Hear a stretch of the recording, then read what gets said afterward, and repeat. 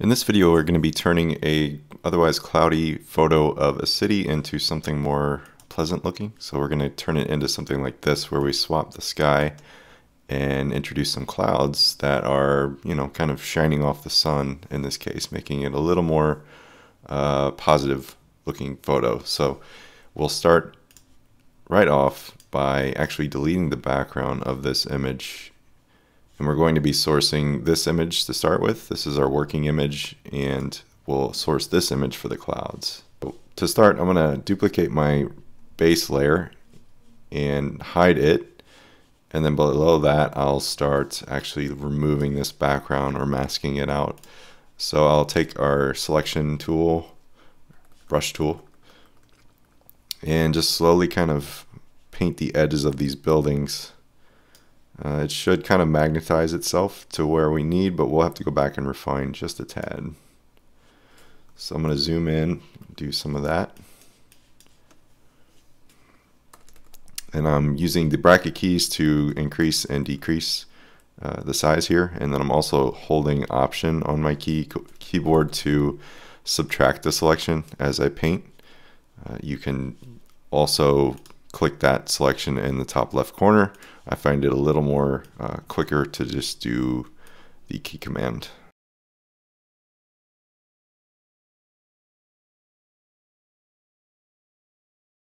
And there are going to be areas where you kind of need to just kind of invent the composition to a degree. Some of the parts of the building aren't just going to come through to the final product, but we can make it look pretty darn close.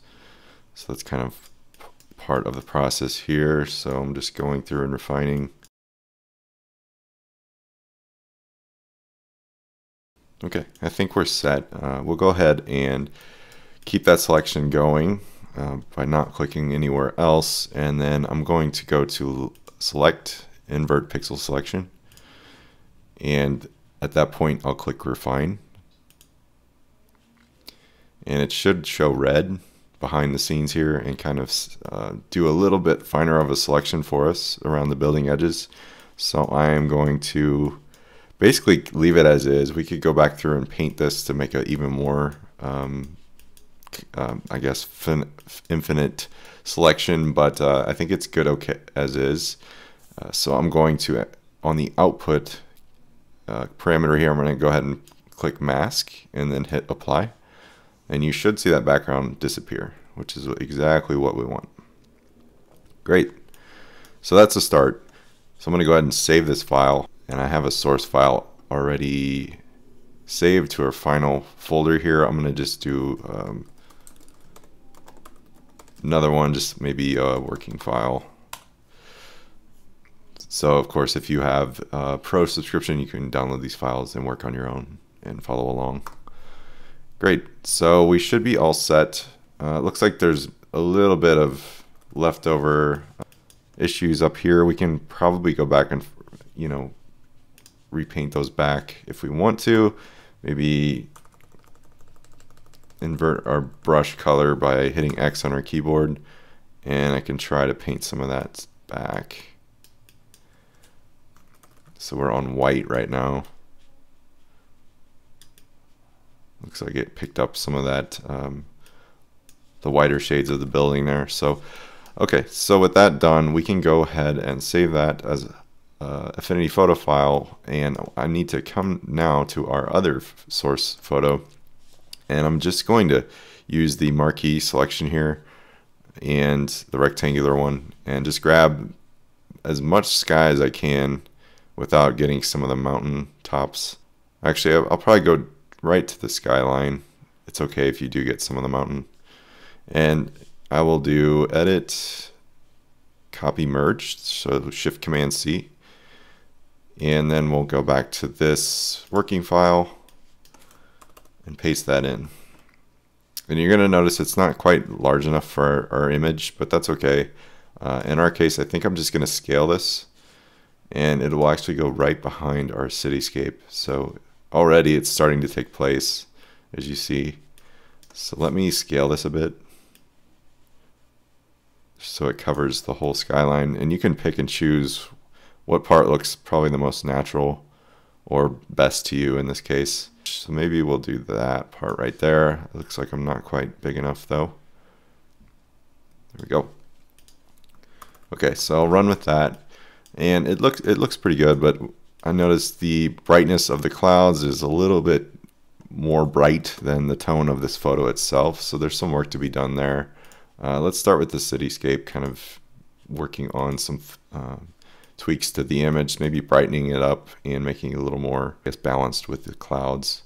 So I'll do first I'm going to do a levels effect on it, and I'm just going to bring the whites up, or I should say down in this case. So it's kind of taking out some of the darkness in the photo. But you'll see it's applying itself to everything. We only want this to apply to the city layer that I created. So if you nest it in this group, you'll see that it's only applied to that now. And you can show and hide that, just like so. So one other tweak I like to do, a big kind of photo like this, kind of a busy photo, is increase the curves. Just do what's known as an S curve. And you drop the lows here and then bring the highs up just a bit above the baseline. It kind of helps with the sharpness. Going one step further, I like to kind of increase this very last control just a bit, just to kind of give a more, I don't know, vintage look, so to speak. So you'll notice the blacks aren't quite as black. So that kind of balances things out already. We can go even further and probably tweak the clouds. So I'm going to do that next. I'm going to do a HSL filter. And I'm actually going to increase the saturation a bit. And you'll notice it's working on just the clouds layer, but that's only because it's above it. But just for safety's sake, I'm going to put it below and nest it. So it's only adjusting that. So we can come back and you'll see how bright it gets when you make those adjustments. So we'll go a little bit brighter. Great.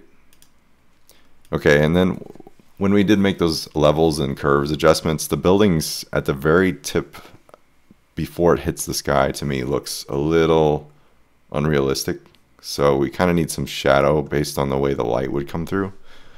So on the levels adjustment, I'm going to actually brush some of that out. So if you select the levels adjustment layer and have black on your palette, you can go ahead and brush some of that away. I'm going to decrease the opacity. My hardness is set at 0. I'm just going to follow the building line where we did mask it originally. And you'll notice it gets a little darker at the edges, and that's kind of what I'm going for. Because if you think about a building, if the sun peaks just over the edge, the very edge of it's quite dark if you're looking at it. So I kind of want to get that look, make it look realistic in this case.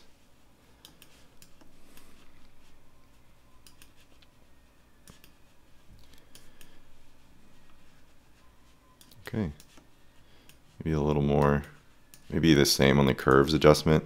See what happens with that. I think that one won't do as much, more so the levels. Great, and then parts of this photo itself are kind of dark, and I think I can tweak this a little bit further. Let's see what we can do with maybe a lens filter. Here we can bring some color into the composition, maybe make it a little more later in the day kind of feel. I'll probably put that below these adjustments and tweak the color some. Maybe a cooler filter, since after all it's blue skies. But maybe we'll go with yellow and just kind of decrease the opacity. Give it like there is some, some sun shining through. And the clouds themselves kind of look, since we're stretching them a bit, they're not quite in proportion to what we're going for. So I'm going to adjust the whole image a bit by doing a bit of filtering that's called Haze Removal. It's a really neat feature for Affinity Photo. It kind of just cleans up a photo, gets rid of some unnecessary things in it.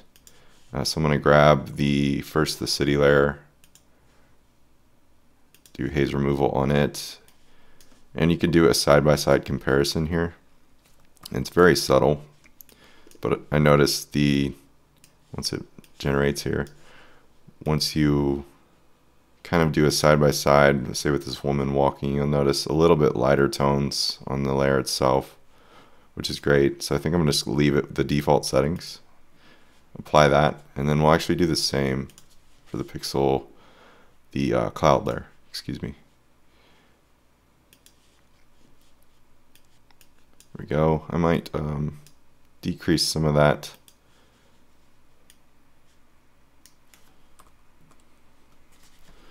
And the strength kind of a lot. So let's see. After is on the left, by the way. So that's where we're kind of looking.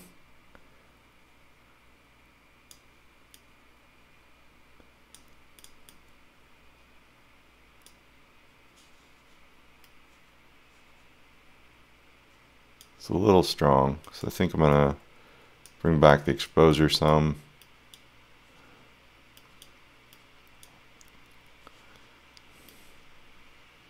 But it does pump it up, so I think that's okay. So let's apply that. And I think we have our final piece here, guys. So I'm pretty satisfied with that. Now you could introduce more realistic concepts, maybe a plane kind of flying over the edge. I invite you to take that to the next step. Maybe you can find a plane or some birds or something that would be in the sky and add this to the composition yourself and see what you come up with.